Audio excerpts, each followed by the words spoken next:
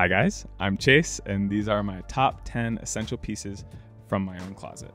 Everybody has like a t-shirt that they have had for like ever.